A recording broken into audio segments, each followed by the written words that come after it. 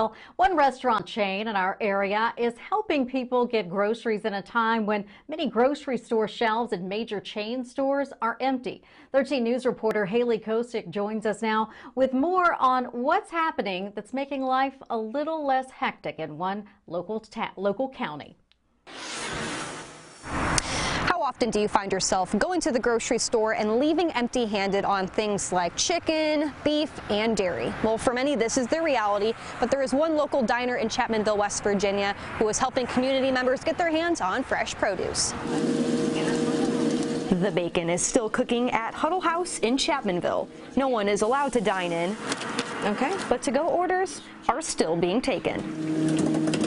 Huddle House calls themselves your neighborhood diner. I think we're more of like a family atmosphere as opposed to fast food. A family that helps each other in tough situations.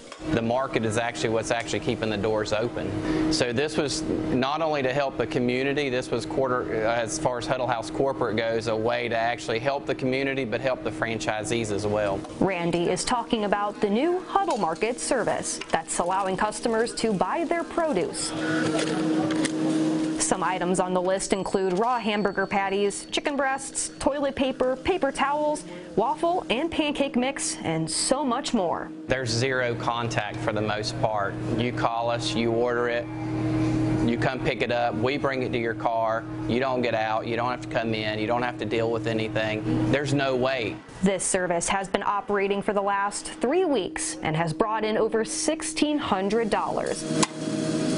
In Chapmanville, West Virginia, Haley Kosick, 13 News, working for you.